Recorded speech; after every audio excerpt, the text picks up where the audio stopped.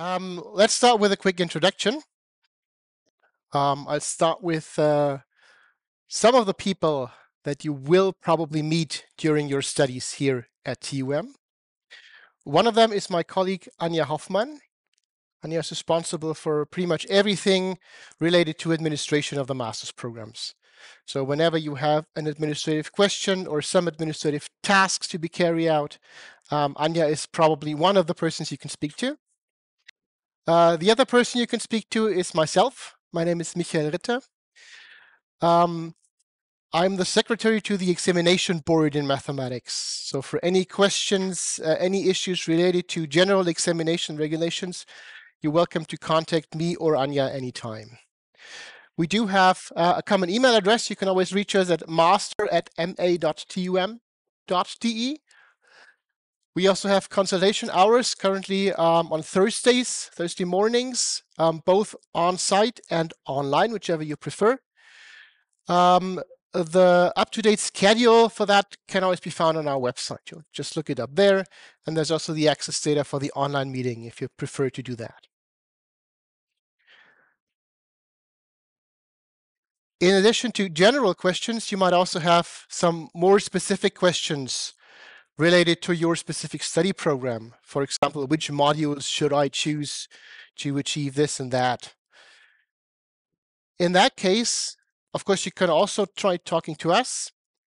But the better option is probably the study advisors. There's one study advisor for each of our master's programs. So depending on which program you are enrolled in or are interested in getting into, those are the best persons to talk to. And let's start with, the Math Masters program. The study advisor for the Math Masters is Frank Himstedt. Then there is the Data Science program. The study advisor for that one is Peter Massopost. The Math Finance program, Alexei Min is your study advisor. And Alexei will join us later. So if you have any specific questions about that, Alexei will be here. And I think some of the others will also be here later for the get-together. Then there is Science and Engineering. Your study advisor is Rainer Kallis. And there is also Mathematics and Operations Research. And your study advisor is René Brandenberg. So for more specific questions, contact the study advisors. For more general questions, contact us. If you don't know where to turn to, you're welcome to just contact us and we'll forward your question if necessary. And if you have a question that's not related to study regulations in any more or less specific way and you don't know where to turn, the info point is always a good address. So these three ladies here will be able to either answer your questions right away or at least direct you to the right persons to speak to. Anja Hoffmann is also part of the info point team. And then there's also Silke Brandenberg and Nina Meyer. The info point also has an email address, so you can either contact them in person during their opening hours, or you can write an email to infopoint@ma.tum.de. The opening hours should be posted outside of the info point, right? And also on the website. Okay, so those are the people you will probably talk to at some point during your study program here. We do hope that you will also find a chance to spend one semester at some university abroad. And in that case, there is another bunch of people you want to talk to, and that is our international office. If you plan to spend a semester abroad, the most important person is probably Carola Jumpels here. She's responsible for the outgoings, so she will be able to give you advice on which program to apply to, which university to go, how to structure your studies there, and everything related to going to some other university for 1 or maybe 2 semesters. Those of you coming to TUM from abroad will probably also have met Julia Solak already. So she's responsible for the incomings, people coming to TUM. So if you have any questions as an incoming, any issues you're dealing with, Julia has probably seen that issue already and has probably some good advice that should help you there. And finally, there's Angela Puchert. Angela is mostly dealing with recognitions. So when you need to have an agreement, a learning agreement signed for your Erasmus exchange, or when you're coming back and want to recognize some of the modules that you did while studying abroad, then Angela is the person to talk to. Again, there's an email address, international@ma.tum.de, and there's a website. That's the old website. That will probably move in the coming weeks, but I don't have the new address yet. Good. So let's talk about the structure of your study program a little bit. Most of what I'm going to say is the same for all of our study programs. I'm going to point out differences if there are any important differences, but of course, you can always look up the details in the study regulations, and I'll let you know where to find those later on. So first, let's talk about credit points. For those who did their bachelor's program in Europe or in Germany, you probably already know that system, but it might still be a good idea to recap the most important points. So for each module that you can study, a certain number of credit points is assigned to that module, and those are earned through passing the examination usually. For some modules, there are additional requirements, but mostly it's just the examination at the end of the module. So once you pass that, you earn the credit points. If you fail that, you don't earn any credit points.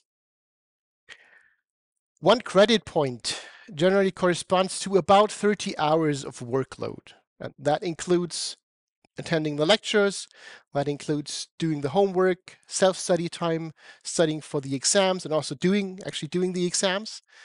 So all of that combined, 1 credit point means about 30 hours of work to be invested during the semester.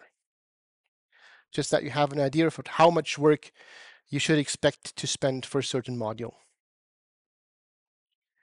1 semester consists of usually 30 credit points. So the idea is to earn 30 credit points per semester to get 120 in total over 4 semesters. Of course, you can vary that a little. You can do a little less in 1 semester, a little more in another semester. That's up to you. But as a rule of thumb, you should aim for about 30 credit points.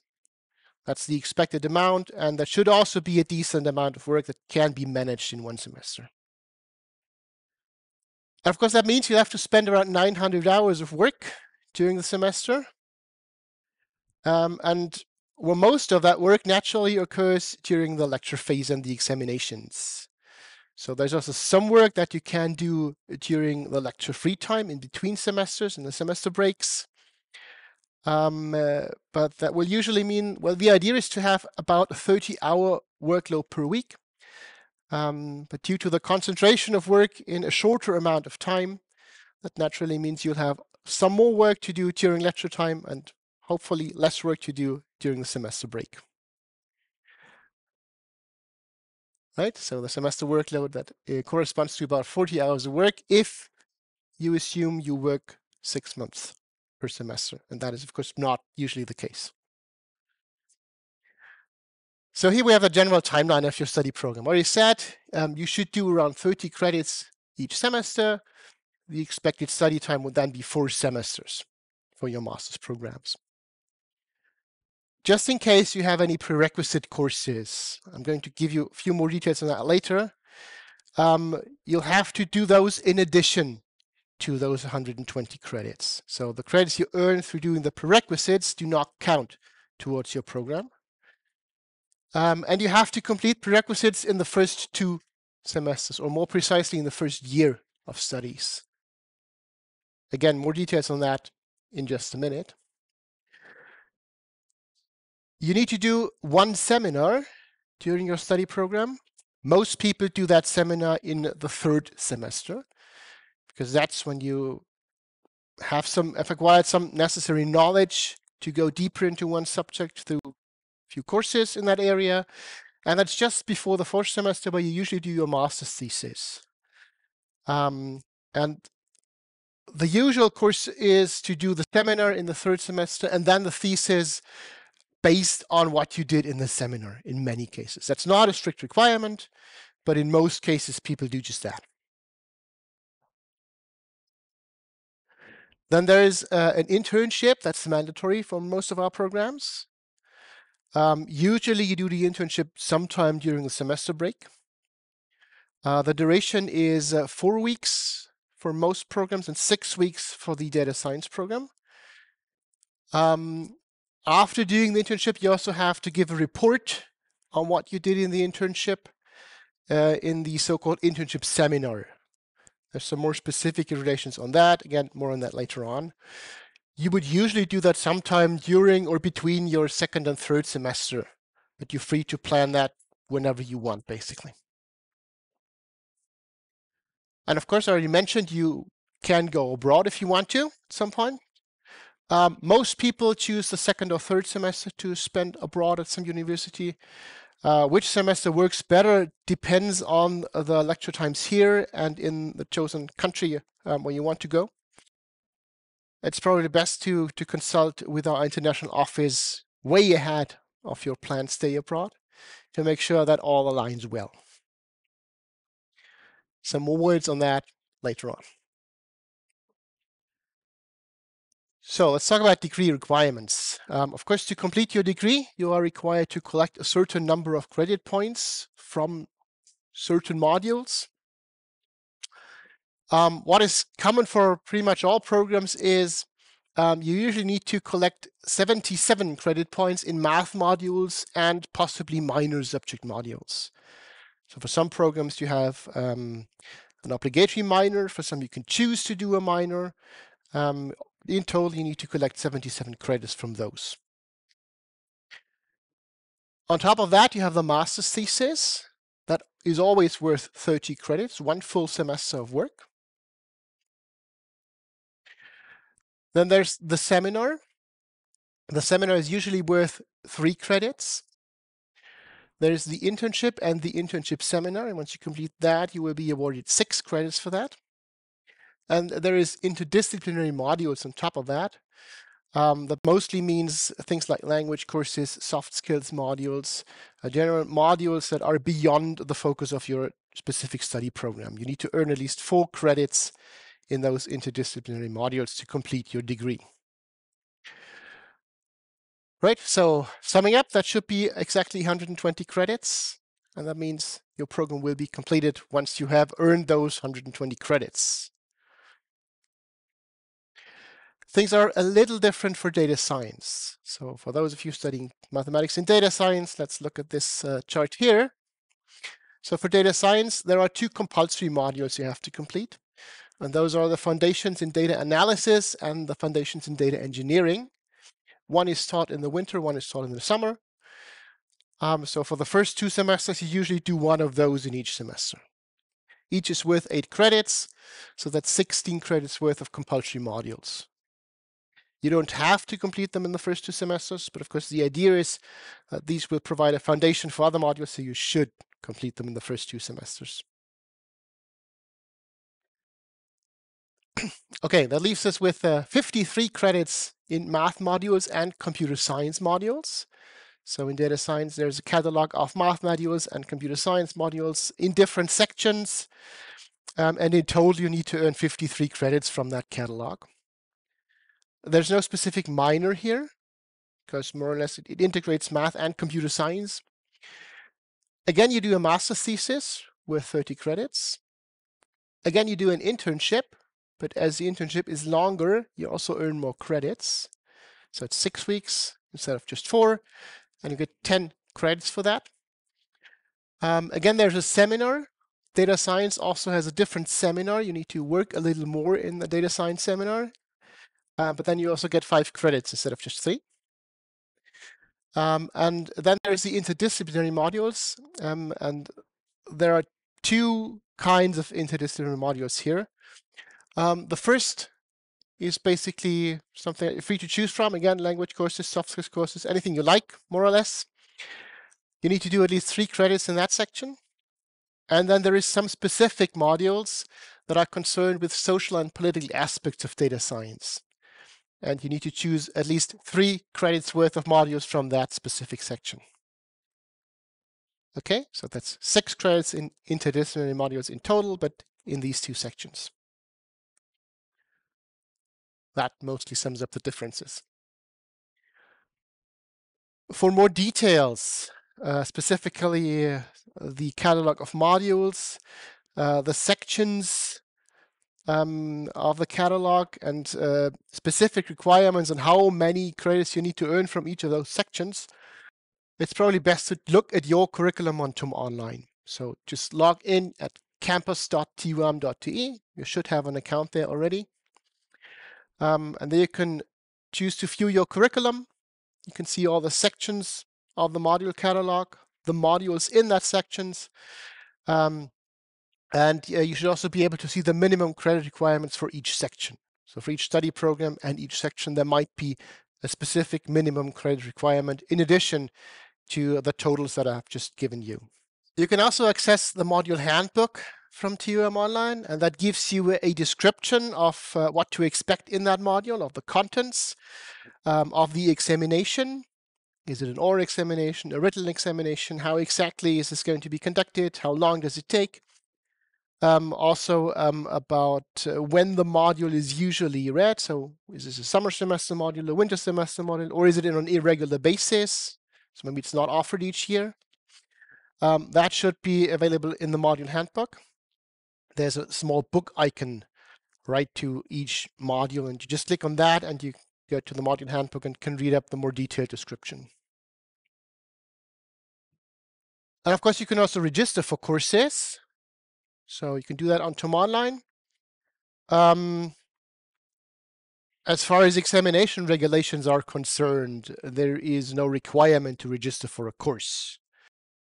Usually, if you register for a course, you get access to some course materials on our e-learning platform. So it's advisable to do that, but you don't have to do that to take the exam and earn the credits in most cases. In some cases, there's also a registration for tutorials. So if you want to attend a tutorial, then you should also register for a specific tutorial group on TUM Online. The details on that will usually be told in the first lesson of the course. So that is different for each course, and how it's organized will be, the details will be given to you by the professors usually during the first lesson. Right, so we've briefly talked about exams already. Let's see a few more details here. So most of the exams that we do here are in written form. That's simply because for most courses, there's lots of students in that course, and it's just not feasible to do that as an oral examination anymore. For the smaller courses, oral examination is the norm, however. Yeah, so small, more specialized courses, you might have an oral exam as well. In some cases, there's a choice for the professor to make, whether he or she wants to have a written or an oral exam. He or she will tell you usually by the beginning of the lectures.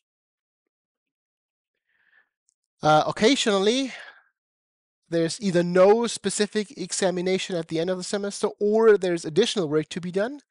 Again, the professor will give you the details, and they should also be on the module handbook. So in some cases, you'll have to do a presentation, homework, project work, things like that, either in addition to the exam or instead of the exam.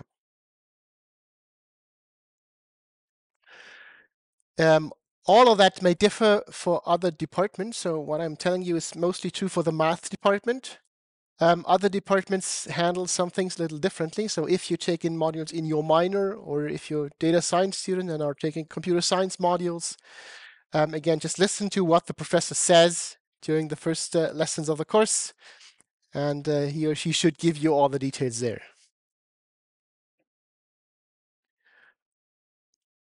So I just told you that course registration is not necessary, but of course recommended. For exams, registration is required. So if you want to earn credits for a course, you need to register for the exam, and then of course take and pass that exam. The registration period this semester should open May 22nd and close June 30th. Usually registration starts around mid-semester and goes on for about 6 to 8 weeks or so. Please make sure to register before the deadline for all the exams you want to take. Late registration is usually not possible. There's also a retake exam for most courses, specifically for all the math courses. So in case you can't make it to the first exam date because maybe you're sick, or maybe you have another exam at the same time, or maybe there's some other scheduled date that is so important that you just can't make the exam, then there's usually a retake, a second chance to pass the exam. Examination period is usually right after end of the lectures for about 3 weeks, and then the retakes are before the next lecture period starts for 2 to 3 weeks. Right, so you do have the semester break to learn and prepare in case you failed the first exam. If you need to do a retake or want to do a retake, there's a separate registration for that. That usually starts sometime after the first examination period is over, so that you know your grades for that. Yes.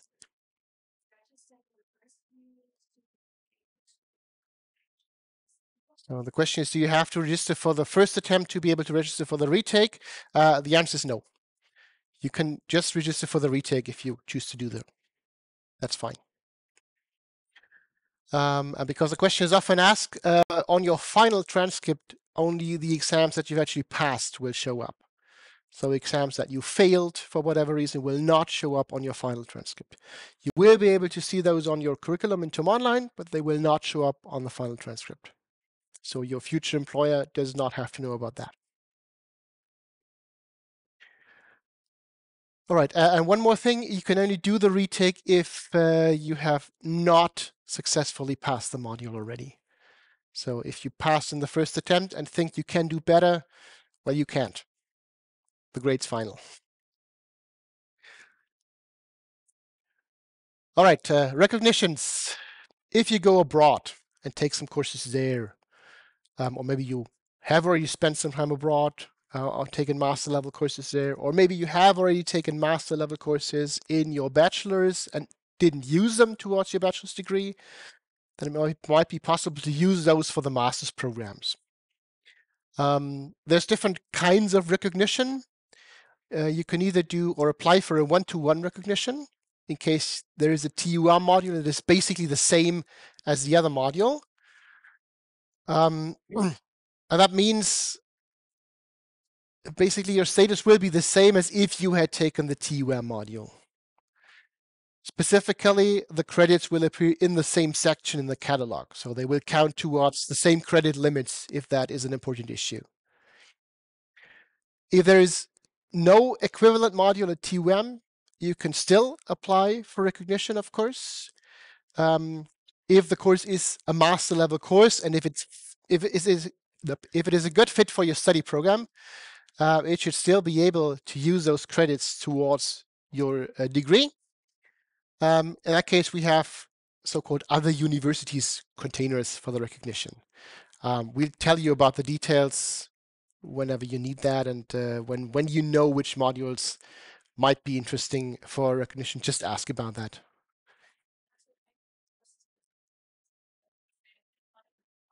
So there's no specific deadline for the recognition of courses. Of course, you have to do that before you complete your degree program, but otherwise you're free to do that whenever you want. And of course, as it says here in the last point, you cannot recognize any courses that have been used in your bachelor's program already. Yes. If we want to get language courses recognized, do they also have to be master level courses for the support elective part? So for this interdisciplinary part, there's no strict requirement that they have to be master level courses. They just have to be interdisciplinary, meaning they don't have to be a part of your study program.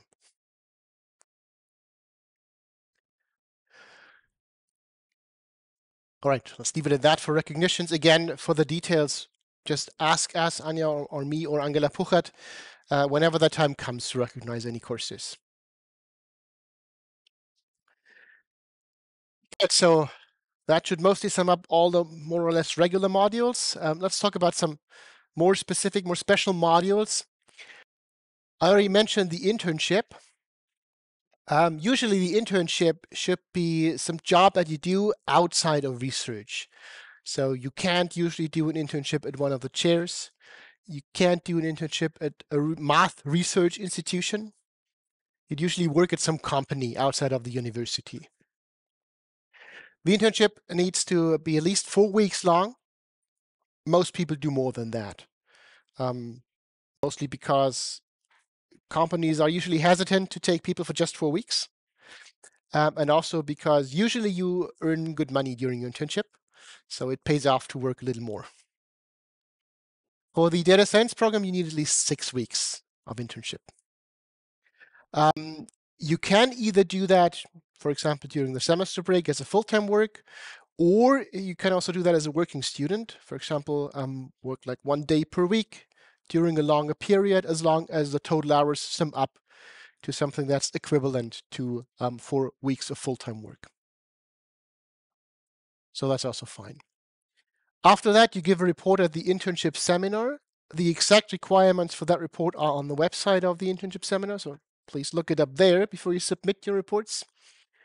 And usually you also need to give feedback for other reports there. I think that's still the case. So there might be some changes to that in the upcoming semester. A few details might change, but the up-to-date details should always be on the website.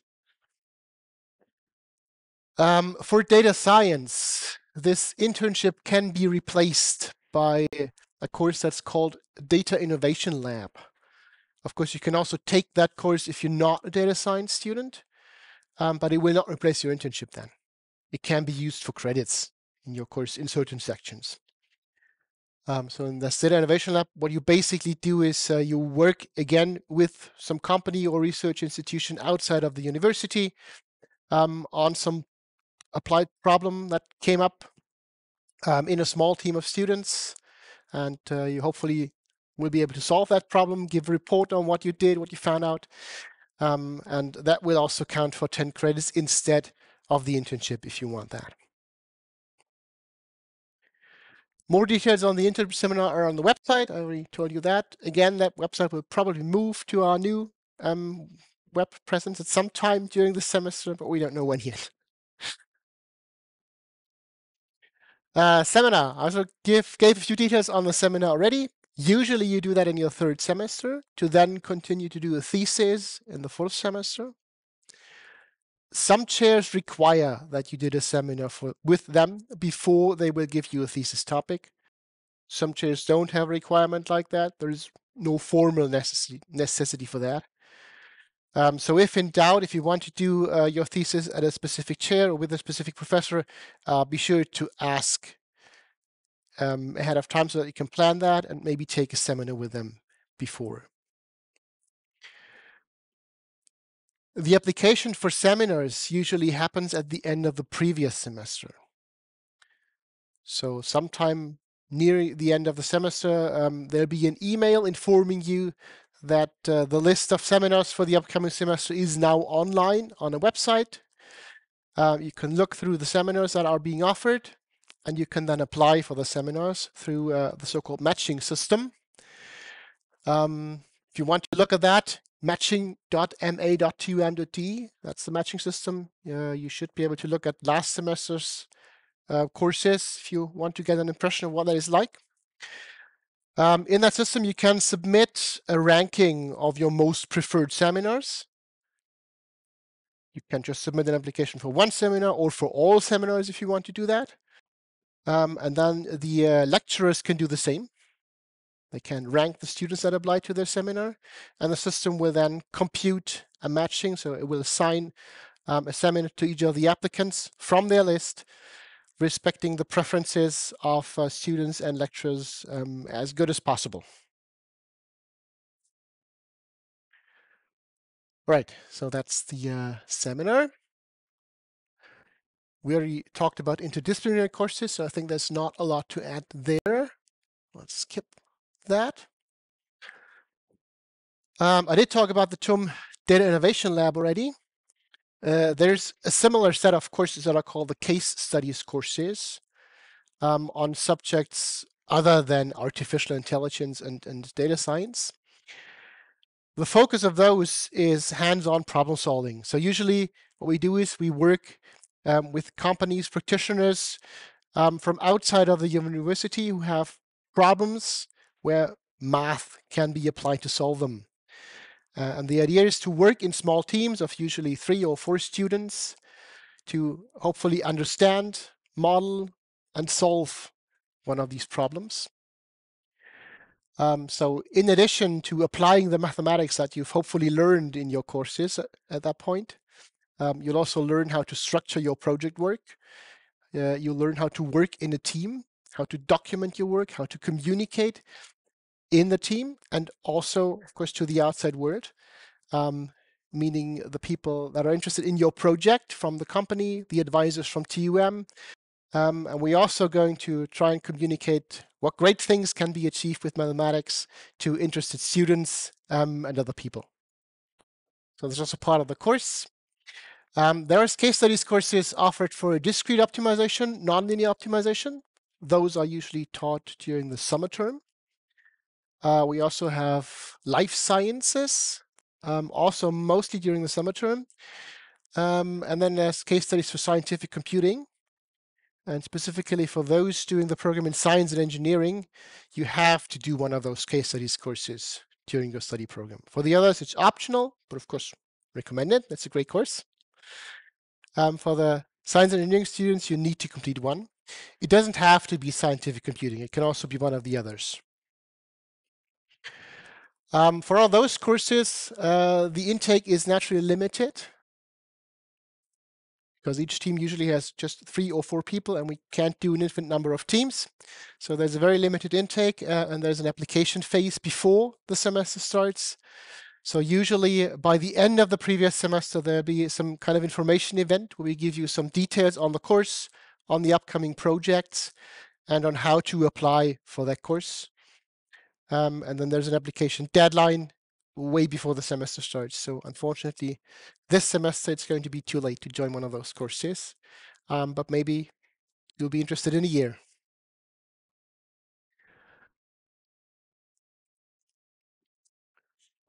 All right, master thesis. Technically also a module. As I said, the thesis is usually done during your last semester. So that should be the last thing you do in your study program. But that is not a strict requirement. You can also choose to do 1 or maybe 2 smaller courses while you're doing the master's thesis. It corresponds to a workload of 6 months full-time work, and that means you'll earn 30 credits for the thesis alone. For doing the thesis, you need a supervisor who will approve your topic or give you a topic, and that supervisor needs to be usually a professor from the math department. There's also some people who are not, strictly speaking, not professors at the math department who are licensed to give you a thesis topic. And there are some people outside of the math department that can also give you a thesis topic. There's a list of those people available on the website. So if in doubt, just look it up. For those of you studying data science, most of the computer science professors will also be able to act as a supervisor. They just need to be approved by your study coordinator. If you want to do your thesis in cooperation with some company, industry, or some other institution outside of TUM, that is possible if you can find a supervisor at TUM or at the math department of TUM who is willing to act as your supervisor and sign off on that.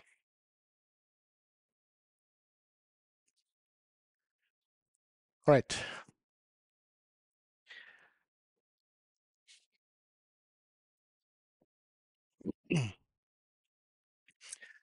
So up to this point, we've mostly talked about how things should usually go if they go smoothly.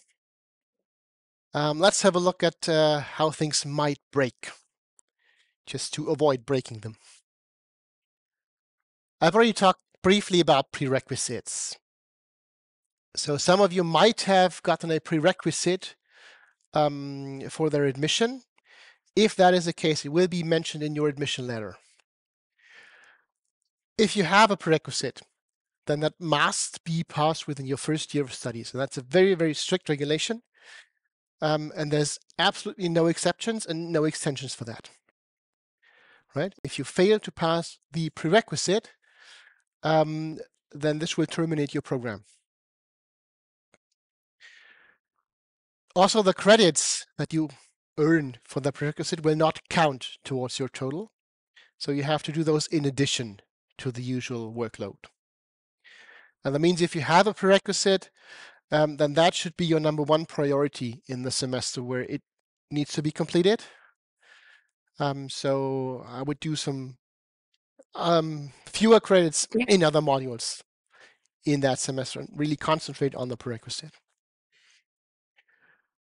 As a backup, just in case, if you might be in danger of failing that prerequisite, then it could be a good idea to apply for some of the other master's programs. Generally, failing the prerequisite means that the program that you are currently enrolled in will be terminated, but you can apply and enroll for other master's programs, also math master's programs. Usually, prerequisites are given for the more specialized masters, often in finance. And if that's the case, it might be a backup plan to apply for the masters in mathematics, so that if you fail, you will have a chance to enroll in the math masters. And then take all the credits that you have already earned with you into that new master's program and complete that instead of the program that you originally wanted to complete. I'm telling this now because there are deadlines for the application that are way ahead of the start of the new semester and usually way ahead of when you know that you've passed the prerequisite. So if you want that backup plan, you should apply early. And if you pass the prerequisite and all's good, then you can just not take the place and go on with your old program and all's good, right? That is especially important if you can only do your prerequisite in the second semester. Yeah, I said you have a year, so if you can do it in the first semester, you'll know after semester one whether you pass it or not, and you have one full semester to find some other plan. If you fail the prerequisite at the end of your second semester, then your program will be terminated after your second semester, and you should have a backup plan ready way before that. Okay, so it doesn't hurt to apply for some other program, just in case. How to find out if you have a prerequisite? Well, usually it's listed on your admission letter like this, so that looks something like this here. And it should contain a sentence that reads something like that in German. Diese Zulassung gilt vorbehaltlich der Erfüllung von folgenden Auflagen. And then there would be a list of prerequisites. In this case, Wahrscheinlichkeitstheorie. That's one of the prerequisites that you could get for the finance masters, for example. There's also an English version, of course. The admission is only valid if the following requirements are fulfilled. And again, a list of modules. So that much about the prerequisites, yeah? That's the one thing that just cannot go wrong. In addition to that, for everyone, there's what I call a fundamental module here. It doesn't really have a good name. What that means is for each of the programs, there is a list of catalog sections. And you find the specific list in Article 38 of your examination regulations. And you'll have to pass one module from that list during your first 2 semesters.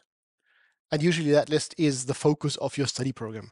For the Math Masters program, for example, it's all math modules, very broad focus. For the OR program, if you're enrolled in that, it's one of the optimization modules. Right? And you need to pass one of those in the first 2 semesters. That's something that I think should not be too hard to do. If you mentioned to spend 2 semesters, if you manage to spend 2 semesters without passing one of the required modules of your focus, then you should probably think about changing to some other program anyway. But strictly speaking, that's a requirement. The deadline is the end of the second semester, including the retakes. So that's always including the retakes. And that's an example for this Article 38.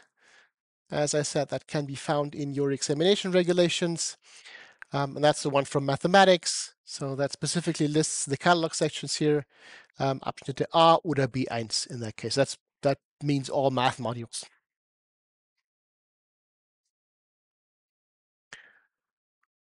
All right. Then there is something that we call study progress monitoring. And basically what that means is you need to show some amount of progress so that you will be able to actually finish your study program at some time. Usually you should do 30 credits per semester, 4 semesters, and then you have the necessary 120 credits and you're done. However, there might be cases where you just can't do that for whatever reason, and you might need some more time. And that is usually possible within certain limits. And those limits are set by study progress monitoring. So here's the usual progress: 30 credits, 60 credits, 90 credits, 120 credits after semester 4. The study progress monitoring sets strict minimum requirements on that progress. And basically that kicks in after your 3rd semester. So the requirement is that by the end of the 3rd semester, you need to have at least 30 credits. You should be at 90, but if you have at least 30, then you're good, and you can still go on. After the 4th semester, you need to have 60 credits. And I hope you're starting to see the pattern here. After semester 5, you need to have 90 credits. And after the 6th semester, you need to have 120 credits. And that means 6 semesters is the maximum duration of your studies. Right? So once you fall below those limits, then again, your study program will be terminated. And terminated in this case means terminated forever. No chance of ever getting back into that program again. Okay, so that's a very strict requirement. There are ways to get around this requirement, getting extensions on that requirement, if there are very good reasons that you are not responsible for. For example, if there's some prolonged illness that kept you from studying for a semester or so, and you were not able to reach those limits due to that, then just come talk to us and we'll see what we can do. Right? And that's something that is generally true. If you feel you might be getting in trouble, if you feel something dangerous might be happening to you, then come talk to us as early as possible. The earlier, the better, the more options you might have. And we'll see what we can do and what the best option for you is. That brings me to this slide here. So again, if you feel trouble might be ahead, ask for help. We're here to help you, and we're here to help you navigate the examination regulations. So if you want to know specific details, if you're not sure about something, or if you feel you're getting in trouble, talk to us. You can also talk to your academic advisors, of course. Those are also there to help. And if you don't want to talk to someone at the department, there's also TUM academic coaching. You can also talk to those people. They also offer courses on specific subjects, for example, on how to structure your studies, how to learn. So if you feel you need to learn more in that, if you feel you have deficiencies there, have a look at the offers they have, and feel free to contact them anytime and talk to them if you're getting in trouble. And then there's also an institution outside of the university. That is the Munich Student Union Advisory Network. And they have lots of advisors on specific subjects. So not just if you're getting in trouble with your studies, but also if you have some other kinds of trouble, for example, concerning housing, or if you're getting in some kind of legal troubles for whatever reason, they are also able to help you at no cost and completely anonymous, right? So we will never know whether you contacted them. And finally, there's also psychological counseling. So if you feel you need help there, don't be afraid to ask. Again, Student Advisory Network offers help in that way as well. And the TUM also has a list of places that you can turn to if you need any kind of help. All right. So that mostly completes my presentation here. I'd say let's switch off the recording and see what questions you still have.